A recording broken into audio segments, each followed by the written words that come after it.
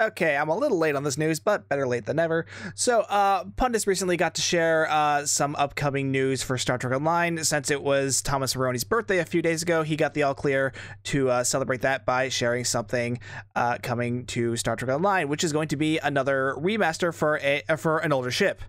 This next one is going to be part of the Saber-class family. As you can see here, this is very much clear of the very similar to the Saber-class, and that's pretty much confirmed here. This is going to be the remaster of the Rapier class.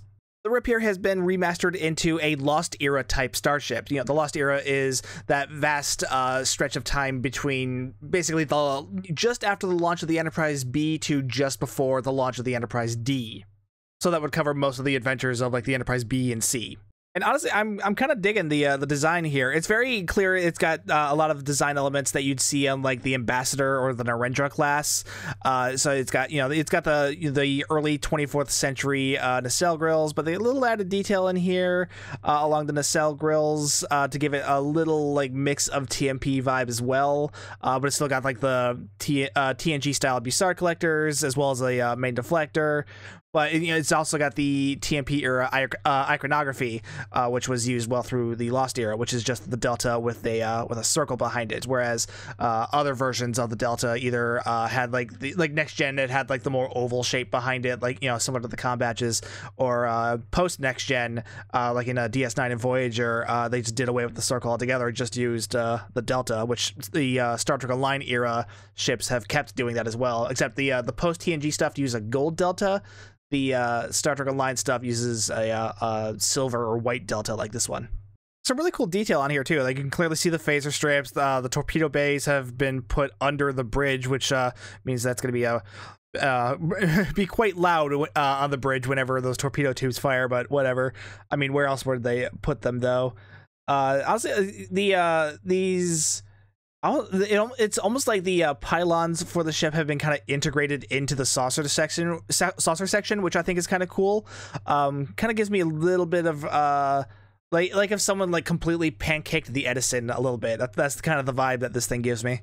This next image down here, this gives like a good comparison between the old version and the newer version.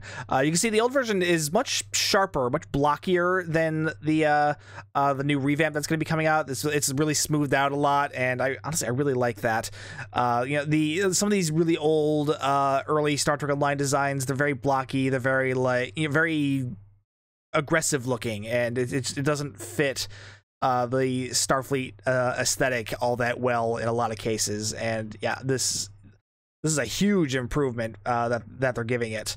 The updated model is being who was this made by? This was done by Virtuous Games as well as an ex-Cryptic developer. However, they were not credited in this.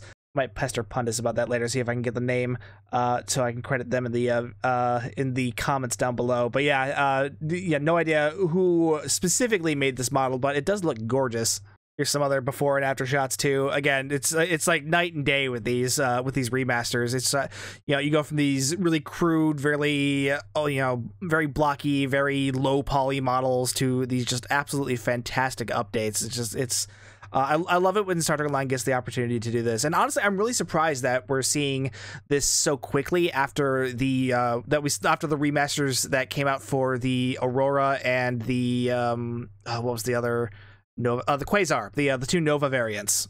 We got to see the Aurora be updated into a TMP era style version of the Nova class, while the Quasar was updated into a Picard era style version of the Nova class. So yeah, clearly now we're seeing the Rapier being updated into like a Lost Era version of the Saber, and hopefully this means that there will be other revamps coming along, because there are two other versions of the Saber class. Because here's the Rapier, but there's also the Yushan, which has yet to get an update, and there's also the old Gladius, which could certainly use a touch-up as well. Now, I imagine we're only hearing about the Rapier right now because the Rapier remaster, it kind of leaked onto the console live server not that long ago, along with another ship that I'm not going to talk about just yet because we haven't seen any official word about that yet, but I'm sure we'll be able to talk about that soon.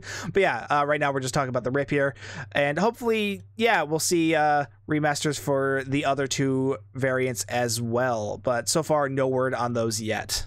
Pundits' last post gives a few more shots of the rapier. You know, just these really nice shots to give you an idea of what the ship really is going to look like, as well as this mysterious shot.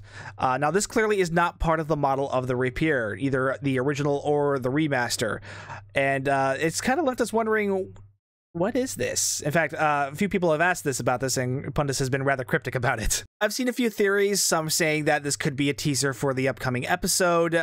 Maybe it could be like some sort of like planetary dome or something like that. But others are also theorizing that it could be a teaser for yet another ship remaster.